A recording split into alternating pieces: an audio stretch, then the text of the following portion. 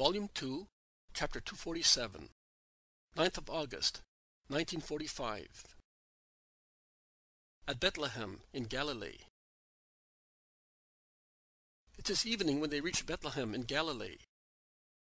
It is obvious that it is the destiny of towns with this name to lie on undulating hills, covered with green, woods, meadows where flocks graze, descending to the folds at night. The sky is still red after a glorious sunset, which is just over, and the air is full of pastoral music of bells and trembling bleatings, which are joined by the merry shouting of children and by the voices of mothers calling them. Judas of Simon, go with Simon and find lodgings for us and for the women. There is an inn in the center of the village, and we shall meet you there. While Judas and Simon obey, Jesus turns to his mother and says, "This time it will not be like the other Bethlehem. You will find where to rest, mother." Few people move about at this time of the year, and there is no edict. In this season it would be pleasant to sleep also on meadows, or amongst these shepherds and the little lambs. And Mary smiles at her son and at some little shepherds who are staring at her curiously. She smiles in such a way that one of them touches another with his elbow and whispers to him, "It must be her." And he comes forward, sure of himself, saying, "Hail, Mary, full of grace. Is the Lord with you?" Mary replies with an even sweeter smile, "There is the Lord," and she points to Jesus, who has turned round to speak to his cousins, asking them to give alms to the poor who are approaching them with plaintive requests. And she touches her son lightly, saying to him, "Son, these little shepherds are looking for you. They have recognized me. I do not know how. Isaac must have been here and left the perfume of revelation. Young man, come here." The little shepherd, a little swarthy fellow, about 12-14 years old, strong though lean, with very dark bright eyes, and an ebony shock of hair, clad in sheepskin, and he seems to me a young copy of the precursor, approaches Jesus smiling happily, as if he were enchanted. "Peace to you, boy. How did you recognize Mary?" "Because only the mother of the Savior could have such a smile and countenance. I was told, the countenance of an angel, eyes like stars, and a smile sweeter than the kiss of a mother, as sweet as her name, which is Mary, so holy as to be able to bend over the newborn God. That is what I saw in her, and I greeted her because I was looking for you. We were looking for you, Lord, and I did not dare greet you first." "Who spoke to you of us?" "Isaac, from the other Bethlehem, and he promised to take us to you in autumn."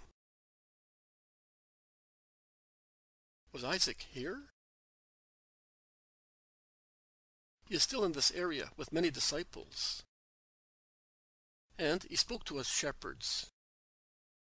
And we believed in his word, Lord. Allow us to adore you as our companions did on that blessed night." And while he kneels down on the dust of the road, he utters a cry to the other shepherds who have stopped their flocks at the gate of the town, gate, so to say, because it is not a walled town, where also Jesus had stopped, waiting for the women to enter the town together. The little shepherd shouts, "Father, brothers and friends, we have found the Lord. Come and worship him." And the shepherds come, crowding with their flocks round Jesus, and they beg him not to go elsewhere, but to accept their poor house, which is not far, as a dwelling place for himself and his friends. "It is a wide fold," they explain, "because God protects us, and there are rooms and porches full of fragrant hay. The rooms are for mother and her sisters, because they are women. But there is one also for you. The others can sleep with us in the porches, on the hay." I shall stay with you, too, and I shall rest more pleasantly than if I slept in a king's room. But let us go and tell Judas and Simon first." "I will go, Master," says Peter, and he goes away with James of Zebedee. They stop on the side of the road, awaiting the return of the 4 apostles. The shepherds look at Jesus as if he were already God in his glory. The younger ones are really delighted, and they seem to be wishing to impress in their minds every detail of Jesus and Mary, who has bent to caress some lambs, which are rubbing their heads against her knees and bleating. There was one, in the house of my relative Elizabeth, which used to lick my plates every time it saw me.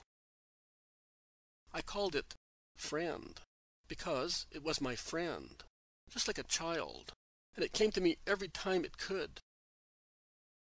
This one reminds me of it, with its eyes of 2 different shades. Do not kill it. Also, the other was allowed to live, because of its love for me. It's a ewe lamb, woman, and we were going to sell it, because of the different shades of its eyes, and I think it can see very little with one of them. But we will keep it if you wish so." "Oh, yes. I would not like any little lamb to be killed. They are so innocent, and with their childlike voices, they seem to be calling their mothers. I would think I was killing a baby if I had to kill one of these." "But, woman, if all the lambs were to live, there would be no room for us on the earth," says the oldest shepherd. "I know. But I am thinking of their pain, and of the pain of their mothers. They weep so much when their little ones are taken away from them. They look like real mothers, like us. I cannot bear to see anybody suffer, but it tears my heart to see a mother tortured. It is a different grief from any other, because the shock of the loss of a son tears not only our hearts and brains, but our very wombs. We mothers are always united to our sons, and it rends us completely when they are taken away from us." Mary no longer smiles, but tears shine in her blue eyes, and she looks at Jesus, who is listening to her and looks at her, while she lays a hand on his arm, as if she were afraid he might be torn away from her side.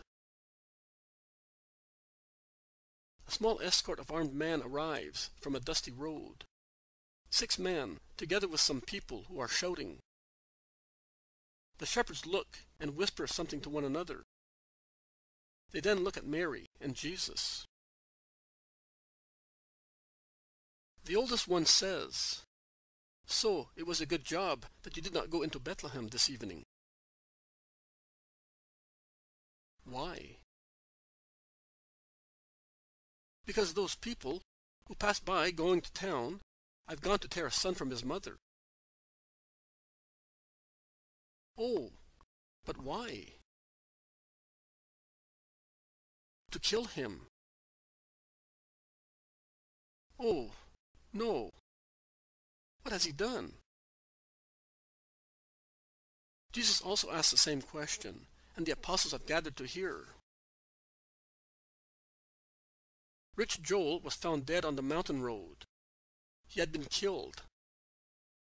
He was coming back from Sycaminin with a lot of money. But he was not killed by highwaymen, because the money was still there. The servant, who was accompanying him, said that his master had told him to run ahead and inform the relatives of their return, and, on the way, he saw the young man, whom they are now going to kill, going towards the place where the man was murdered. And 2 men of the town now swear that they saw the young man attack Joel. Joel's relatives now demand his death. And if he is a murderer. Do you not think he is? I don't think it is possible. The young man is a little older than a boy. He is good, and is always with his mother, as he is her only son, and she is a widow and a holy living person. He is well off. He does not bother with women. He is neither quarrelsome nor foolish. So, why did he kill? Perhaps he has some enemies. Who? Joel, the dead man, or Abel, the one who is accused? The latter. Ah, I would not know. But, no, I would not know. Be frank, man. Lord, it is something I am thinking of, and Isaac told us that we must not think ill of our neighbor. But one must have courage to speak to save an innocent person. If I speak, whether I am right or wrong, I shall have to flee from here, because Esau and Jacob are powerful. Speak without fear. You will not have to flee. Lord, Hebel's mother is young, beautiful and wise. Esau is not wise, neither is Jacob. The former likes the widow, and the latter... Everybody in town knows that the latter sleeps in Joel's bed. I think that... I see. Let us go, my friends. You women stay here with the shepherds. I shall be back soon. No, son. I am coming with you. Jesus is already walking fast towards the center of the town. The shepherds are uncertain as to what to do, but they leave the flocks to the younger ones, who stay with all the women, with the exception of the Blessed Virgin and Mary of Alphaeus, who follow Jesus, and they go to meet the apostolic group. At the third road, crossing the main street in Bethlehem, they meet the Iscariot, Simon, Peter and James, who are coming towards them, gesticulating and shouting. What a terrible thing, Master!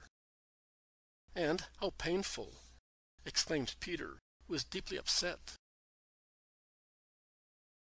A son torn off his mother to be killed, and she is defending him like a hyena. But she is a woman against armed men, adds Simon Zealot. Many parts of her body are already bleeding, says the Iscariot. They broke her door down because she had barricaded it, concludes James of Zebedee. I am going to her. Oh, yes, you are the only one who can console her. They turn right, then left, towards the town center. It is now possible to see the excited, tumultuous crowd pressing near Abel's house, and the heart-rending, inhuman, wild and at the same time pitiful shouting of a woman can be heard. Jesus quickens his pace and arrives at a very small square, a widened curve of the street rather than a square, where the uproar is at its greatest. The woman is still contending for her son with the guards, holding on with one hand, which is like an iron claw, to the ruin of the knocked-down door, and to her son's belt with the other one, and she savagely bites anyone who tries to loosen her grip. Notwithstanding, they deal her many blows, and pull her hair so cruelly as to throw her head back. When she does not bite, she shouts, "Leave him! Murderers! He's innocent! The night Joel was killed, he was in bed beside me. Murderers! Slanderers! Foul perjurers!" And the young man, whom the armed men are holding by the shoulders and dragging by the arms, turns round, terror-stricken, and shouts, "Mother! Mother! Why must I die if I have not done anything?" He is a handsome, tall, slender young man, with dark mild eyes and dark wavy hair. His torn garment shows the young agile body of an adolescent. Jesus, with the help of those who accompany him, pushes his way through the crowd, as compact as a rock, and reaches the pitiful group just at the moment when the exhausted woman is torn away from the door and dragged along the stony road, like a sack, tied to the body of her son. But that lasts for only a few yards. A more violent jerk tears the mother's hands off the young man's belt, and the woman falls prone to the ground, beating the road with her face, which bleeds profusely. But she gets up on her knees, stretching out her arms, while her son, who is being dragged away swiftly, as far as the crowds allow, as they open out with difficulty, frees his left arm and waves it, twisting round and shouting, "Mother! Goodbye! Remember, at least you, that I am innocent." The woman looks at him with staring eyes. She then faints and drops to the ground. Jesus stops before the group of captors. "Stop for one moment. I order you." His countenance allows no objection. "Who are you?" aggressively asks a citizen in the group. "We do not know you. Move aside and let us go so that he may be killed before night." "I am a rabbi, the greatest. In the name of Jehovah, stop, or he will strike you by lightning." In the meantime, he seems to be striking by lightning. "Who are the witnesses against this man?" "I, him and him," replies the man who had spoken before. "Your testimony is not valid because it is false." "How can you say that?" "We are ready to swear it." "Your oath is a sin." "We are sinning? Are we?" "You are. As you nurse your lust and your hatred, as you are greedy for wealth, as you are murderers, so you are also perjurers. You have sold yourselves to filth. You are capable of any filthy deed. Watch how you speak. I am Aser. And I am Jesus. You do not belong to here. You are neither a priest nor a judge. You are nothing. You are a foreigner.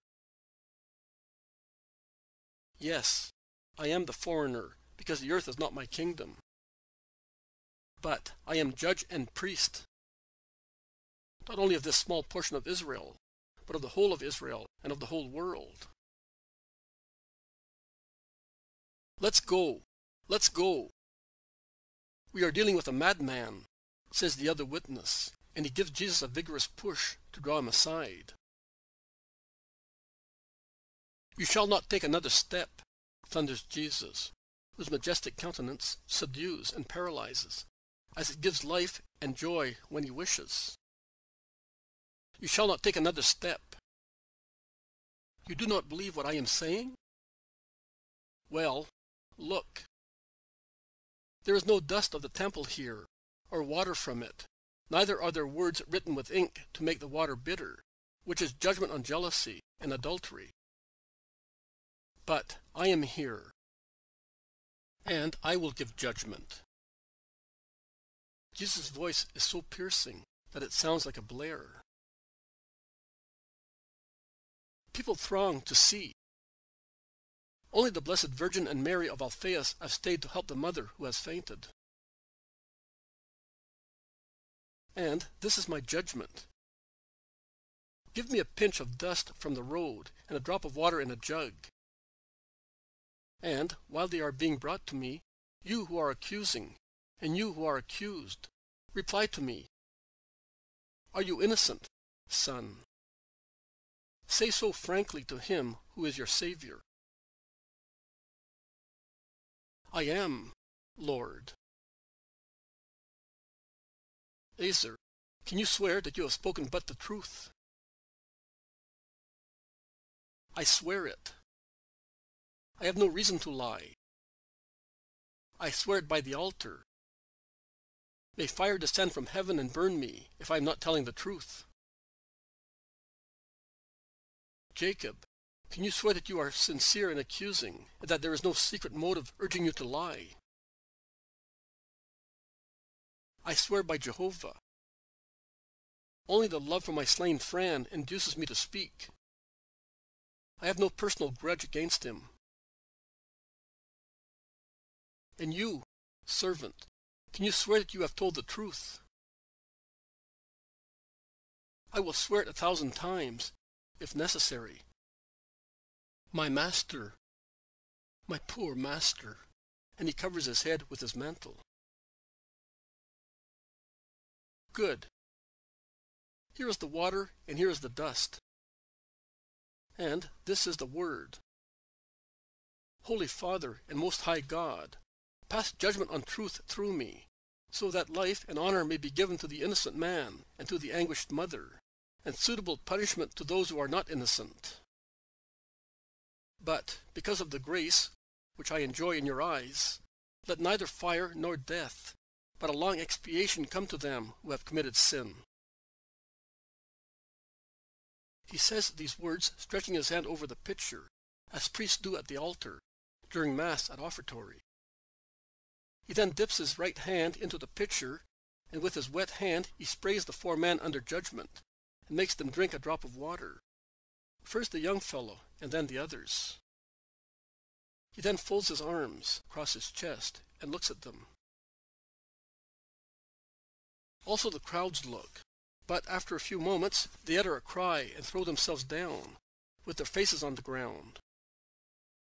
The 4 men then, who are lined up, look at one another and shout in their turn. The young man out of amazement, the others out of horror, because they see their faces covered with sudden leprosy, whereas the young man is immune from it.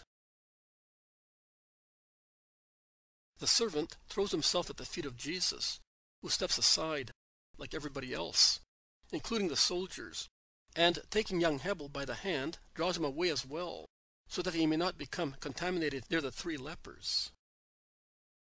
And the servant shouts, "No, no, forgive me. I am a leper. They paid me to delay my master until evening, so that they could kill him on the desert road. They made me unshoe his mule on purpose. They instructed me how to lie, saying that I had come ahead. Instead, I was with them, killing him. And I will also tell you why they did it. Because Joel had found out that Jacob was in love with his young wife, and because Aser wanted the mother of this young man, and she refused him. So they made an agreement to get rid of Joel and Hebel at the same time, and then have a nice time with the women. I have told you everything. Cleanse me of my leprosy. Hebel, you are good. Pray for me. Hebel, go to your mother, so that when she comes around, she may see your face and thus come back to life happily. And you, I should say to you, let it be done to you what you have done. And it would be human justice. But I am entrusting you to a superhuman expiation. The leprosy, which you abhor, saves you from being seized and killed as you deserve.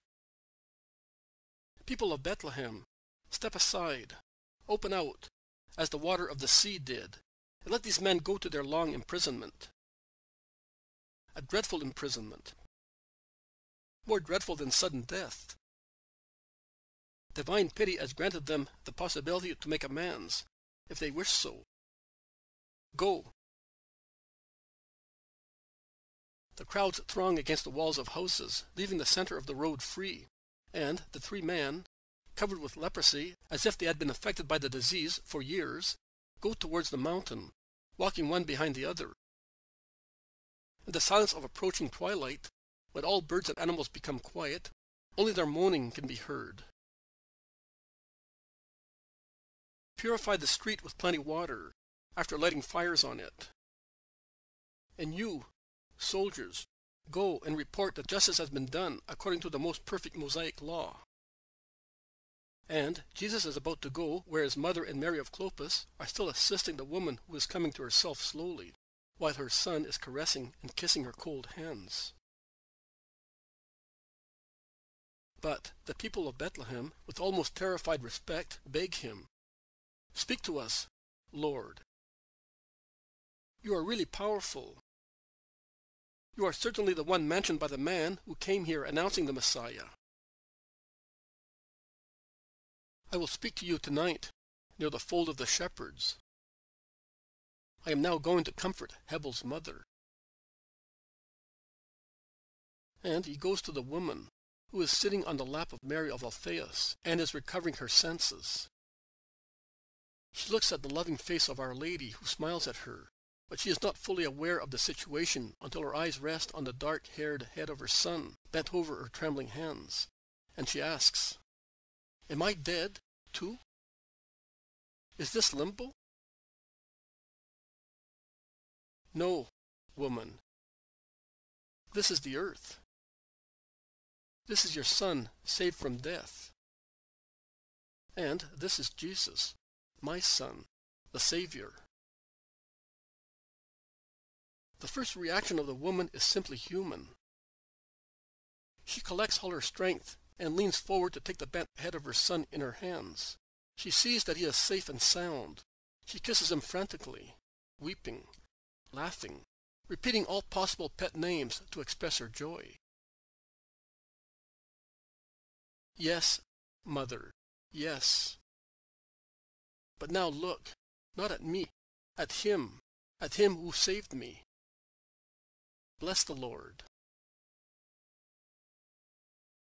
The woman, still too weak to stand up or get up on her knees, stretches out her trembling, bleeding hands and takes Jesus' hand, kissing and wetting it with tears. Jesus lays his left hand on her head, saying to her, "Be happy, in peace, and be always good. And you, too, Hebel." "No, my Lord. My son's life and mine are yours, because you have saved them. Let him go with your disciples, as he has been wishing to, since they were here. I offer him to you with so much joy, and I beg you to allow me to follow him, to serve him and the servants of God." "And what about your house?" "Oh, Lord, can one risen from death have the same affections one had before dying? Mirtha has come back from death and out of hell through you. In this town I may go as far as hating those who tortured me through my child. And you preach love. I know. So let poor Mirtha love the only one who deserves love, and let her love his mission and his servants. Just now I am still exhausted, and I would not be able to follow you. But allow me, my Lord, to do so as soon as I am fit. I will follow you and be with my Hebel. You will follow your son and me. Be happy and in peace now. With my peace. Goodbye." And while the woman goes into her house, supported by her son and other kind people, Jesus leaves the town with the shepherds, the apostles, his mother and Mary of Alphaeus, and goes towards the fold, which is situated at the end of a road, in the fields. A bonfire lights up the meeting. Many people, sitting in semicircles, are waiting for Jesus to come and speak to them. In the meantime, they are talking of the events of the day. Hebel is there as well, and many congratulate him, stating that everybody believed in his innocence. The young man cannot help replying, "But you were still prepared to kill me. Even you, who had greeted me at the doorstep of my house, just at the time Joel was killed. And he adds, "But I forgive you in Jesus' name." Jesus is now coming from the fold towards them, tall, clad in white, surrounded by the apostles, followed by the shepherds and women. Peace to you all. If my coming here has served to establish the kingdom of God amongst you, blessed be the Lord. If my coming here has served to make innocence shine, blessed be the Lord. If my coming here in time to prevent a crime serves also the purpose of giving three culprits the possibility of redeeming themselves, blessed be the Lord. Of all the many things on which this day induces us to meditate, and on which we shall be meditating while night falls, to envelop in its darkness the joy of two hearts and the remorse of three others, and in its darkness it hides, as in a chaste veil, the joyful tears of the former and the bitter ones of the latter, which, however, God sees, there is one thing which points out that there is nothing useless in what God gave as his law. The law given by God, nominally, is strictly observed in Israel. But in actual fact, it is not. The law is analyzed, dissected, hashed, to the extent of causing it to die through the torture of petty quibbles. It is there. But as a mummified body has no life, no breathing and no blood circulation, notwithstanding it looks like a body that is motionless because fast asleep, so the law has no life, no breathing, no blood in far too many hearts. One can sit on a mummy as on a stool. One can lay things on a mummy, such as clothes, even filth, if one wishes, and the mummy will not rebel, because it has no life. Likewise, too many people make a stool of the law, a place where to lay things or discharge their filth, sure that it will not rebel in their consciences, which are dead. I could compare a large portion of Israel to the petrified forests that one can see strewn in the Nile Valley and in the Egyptian desert. They were woods, woods of living trees, nourished with sap, rustling in the sunshine, with beautiful leaves, flowers, and fruit. They made of the spot where they came up a small earthly paradise, dear to man and to animals, who forgot the desolate aridity of the desert, the parching thirst which sand causes to man, penetrating his throat with its burning dust. They forgot the merciless sun that calcifies corpses in a short time, removing their flesh and turning it into dust, leaving clean skeletons stretched on the sand, so clean that they look as if they had been diligently polished by a workman. They forgot everything in the green rustling shade, rich in water and fruit, which refreshed and comforted them and gave them energy for new journeys.